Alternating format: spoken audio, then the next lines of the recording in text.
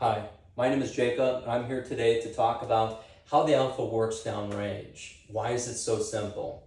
So, to be able to really outline and break down what is happening, we need to have a quick crash course on what a Battlefield Zero is, because the Alpha, it effectively installs a secondary max point blank at or near the max effective range of that given cartridge. Now, what do I mean by that? So first off, let's just break down that for a max point blank, what that means is that a bullet will neither rise nor fall beyond a given target silhouette. Now this silhouette, to scale, we're using these whiteboards.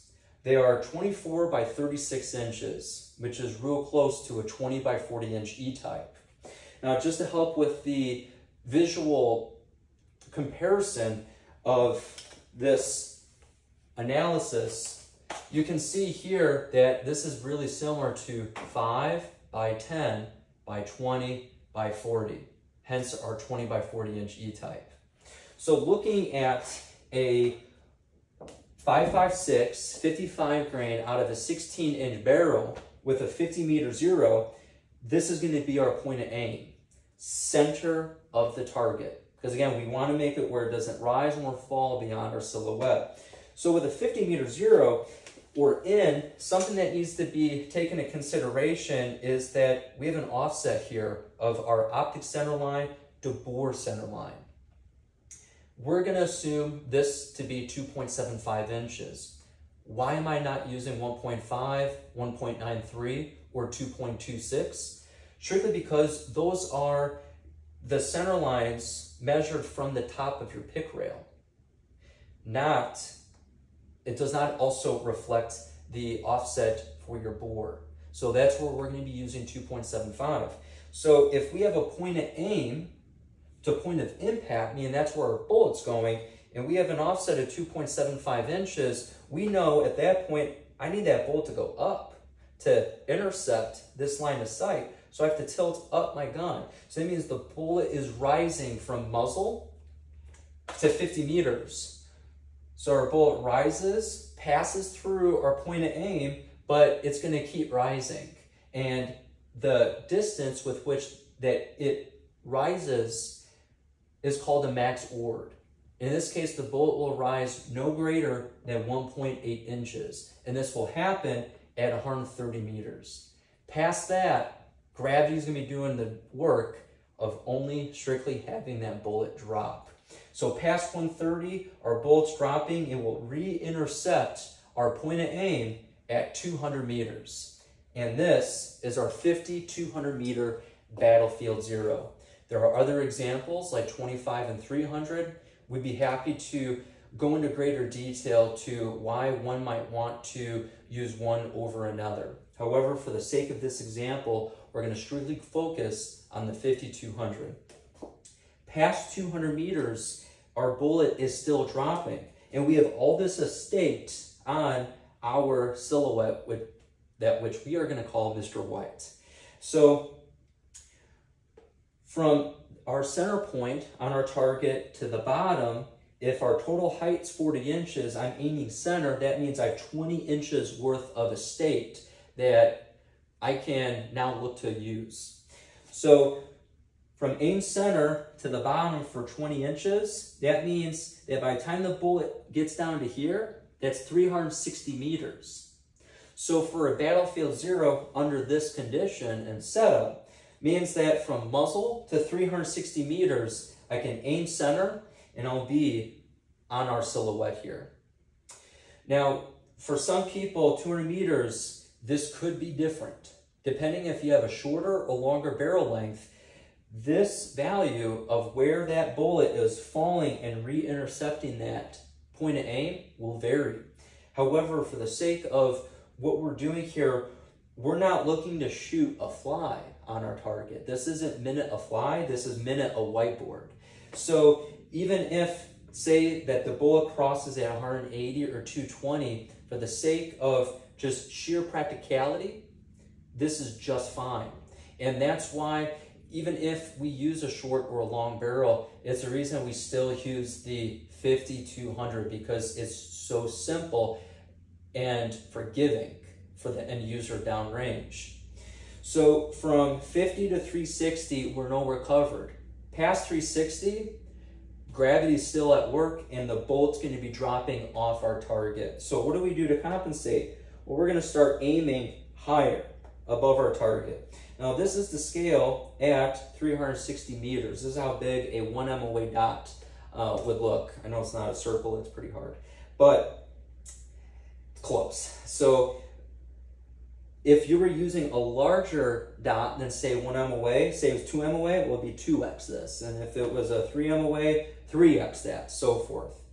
So we're gonna start aiming higher above our target. Now, even if, in this case, I was just looking to aim at the target, we know that bullets, the rate with which they're dropping increases over distance. So that means past 360, I'm going to have to start holding a non-linear value. I'm going to start having to hold more and more and more to start compensating for the faster bullet drop at those different distances. So it doesn't make a lot of sense to aim here just to squeeze out, say, 20, 30 more meters. Because at that point, I'm still at the bottom of the target. We have all this to work with. So at that point, it makes sense. Let's start holding over the target. Now, holding over a target, you can see here that on a red dot or a holographic sight, you're holding in space. You won't have any kind of reference mark to be able to correlate your position that you're holding over to the target. Now in practice, can you get close? Can you get real good? Absolutely.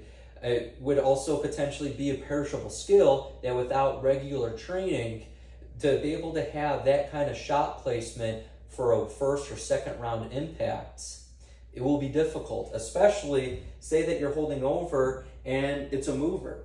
Well, now you're having a lead in X and Y. You're having to hold over X, Y just to be able to have your shot placement on our whiteboard. Even if it wasn't a mover, say there were crosswinds. Say there's crosswinds and it's a mover. Say that in this case you were thinking about using bullet splash, and absolutely we should always look at using every possible advantage to be able to get an accurate shot. But say that that day, the day before, it rained. Say that your target is in tall grass or in a wooded area. It may be a luxury to rely on using bullet splash to be able to make the proper corrections to be able to get your shot placement. So again, we are back to holding somewhere in space above this target. Now, if we know that, say that our target, if it was at about 500 yards, and we know that the bullet drop is about 40 inches, well, instead of having to try to guess where a hold is for 40 inches at that distance, our philosophy with the Alpha is why not shift your target image to the holdover? So instead of holding out in space, we'll shift the image to your holdover. And now let's take it one step further. Why not, based on the practicality of a 50, 200 meter battlefield zero, why don't we install a secondary max point blank? So yet again, we can guarantee that all I got to do is aim at the target, at target center, and by the time the bullet has risen and fallen to the actual position of our target, we'll get a hit. And that's what the Alpha does. So there are two SKUs that are the workhorses for the Alpha. That's 7.5 MOA, which converts to 2.18 mil, or 9.0, which converts to 2.62 mil. For this example, it worked out actually quite beautifully that by inducing a 7.5 MOA optical offset, which would be comparable to, say, if you had an LPVO and you dialed 7.5 MOA, or say you're using a mil reticle and you held 2.2 mils. That's exactly what we're doing, but in this case, we are just shifting the image. Otherwise, it's the same concept. But because it's prismatic, you don't have to fumble with turrets. There are no batteries. There's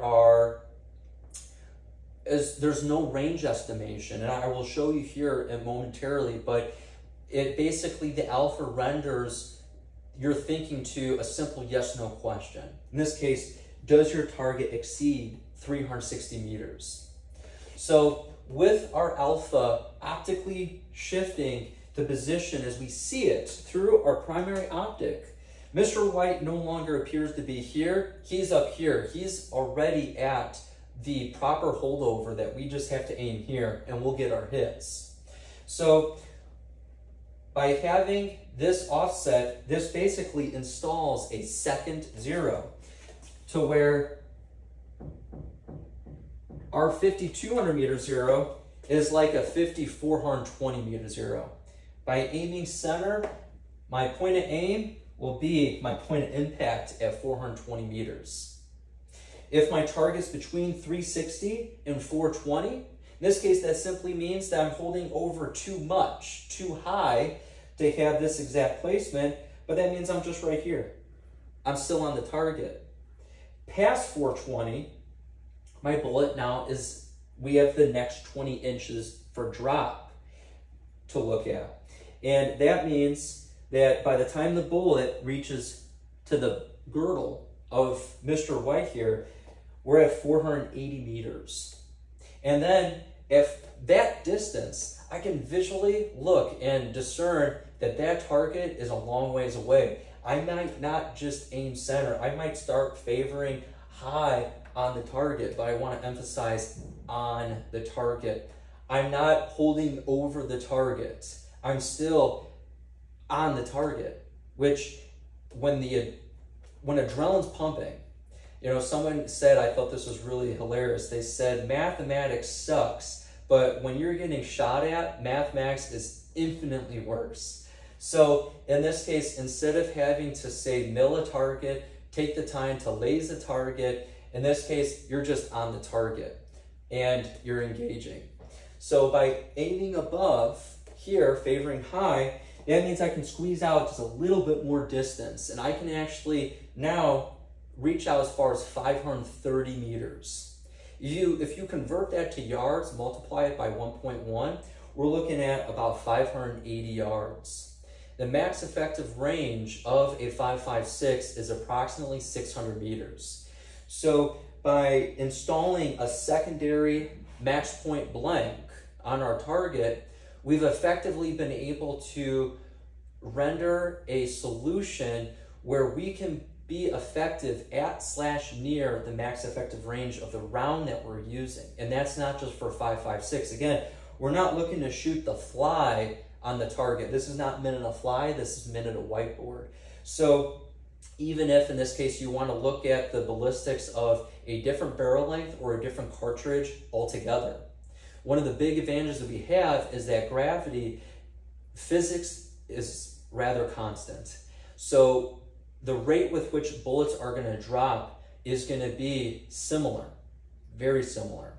So comparing cartridge to cartridge, yeah, these numbers might change a little bit, but they mostly change based on a different zero. And at that point, you have a lot of robust flexibility. So looking at this, with having A alpha set at 7.5 MOA, from muzzle to 360 meters, I'm not going to use the alpha. For targets past 360 out to 530 meters, I'm aiming right here. And I'm going to get hits here. And let's say that this target's a mover or there's winds. At that point, again, instead of holding somewhere in space, X, Y, look at this. Now I'm just leading my target in X. I'm just holding left or right. Very simple. And it's based on this concept of max point blank that we already standardly use for our everyday rifle, that by installing that second, you keep it as KISS. Keep it simple, stupid. It's stupid simple. the idea of optically shifting an image higher can also, earlier we were talking about that difference in bore offset. Well, you can use that to help compensate that that difference. Say when you're clearing rooms, if you're looking to engage that tee box, you know that based on your point of aim, you're gonna have to aim even higher above where you want your shot placement to cover that 2.75 inch offset. Well, you can use the same alpha that does this to now raise your target image closer, if not equal, to your point of aim. You can also use the same alpha for simunition. Given the fact they have a slower velocity, now you have something that's going to be more accurate to, say, if you're using a true 5.56 round. This same alpha could be used to switch from supers to subs. We have, on many repeated occasions, have been able to demonstrate we can switch from a 100-meter super to a 100-meter sub. Now, the only reason that this is not currently posted on our website is because when we did our initial analysis, it was for 9 and 16-inch barrel lengths. And one thing that became quickly obvious is that basically nobody has just a regular 9 and 16-inch. There's a lot of lengths in between. And so it was important to us, if we are going to bring you, the end user, a solution that is going to be accurate, such as this, where you just select from a drop downs and then we are able to provide the optimal unit for you. And that's our plan. We have a 300 blackout barrel. We're going to be cutting inch by inch and running various grain weights through it. So I would just, keep your eyes out for that, because it will be coming here real soon. But that, I just wanted to break down that this concept it applies to many other functions. And just last thing I'll say is this idea of red dot, which this is how big your dot would look at 480 meters. You don't have to use it just on a red dot or a holographic sight. If you, technically, and now I'm thinking of use with irons, but it can be used with virtually anything. And in the case of an LPVO, being able to engage 500 plus meter targets at 1x is doable. But with magnification, it's clockwork. With this, you can, with good principles, shooting principles, just a little bit of training, then you can pretty much, you can expect to hit first round. And this is where we've been able to demonstrate at Fort Benning for OSA, at Series of Marines, down I believe at Fort Sam in Texas. But the concept of being able to engage these kind of distances, embodying a max point blank, what's beautiful about this is you can tell there's no thinking. Again, that going back to that initial question of, does the target exceed 360 meters? Yes, engage the alpha and get back to work. That is so simple that it doesn't take training. It takes very little training, little to no training. Again, all depends on your familiarity behind a rifle and having good trigger pull, exercising good fundamentals. But if you do those things, if you're able to master and do those things within close range, at that point, you're going to be a success at long range. And that's where training can be as short as, if the target exceeds 300 yards, engage the alpha and aim center. And that's it. If you really want to break down the science as we did, this is a great video to, elicit an example of what is happening downrange. But it is extremely simple and extremely fast. In the time that it takes to be able to make a judgment, again, we're looking at massive range blocks, muzzle to 360, from 360 to 530. Those are my range blocks, spanning hundreds of meters. I'm not having to discern is a target at a specific yard line, which in this case, in real world, will never happen. Targets will not remain static. So it really embodies a real world purpose in the way that we as a shooter will likely see an engagement downrange. And so with that, it's, like I said, it's easy, it's fast. And in the case of, simplicity, it is easy to make something complicated through electronics, in turn batteries, in turn training.